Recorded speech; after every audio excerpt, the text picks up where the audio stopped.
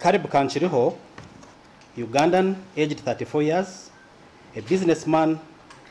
resident at Naria National Housing Estate, was on Saturday, the 8th February 2020, arrested to aid investigations into allegations that he, together with a network of unscrupulous persons, have been stopping trucks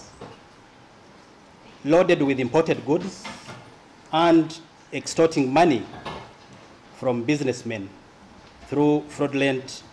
misrepresentations and trickery. This follows numerous complaints by importers to customs management against Caleb Kanchiriho, aka CK, as he prefers to be called, and his team still at large, against which was trailed and apprehended. This group is said to have the protection of some security agents with whom they move and stop trucks and demand to be paid so as not to call customs enforcement staff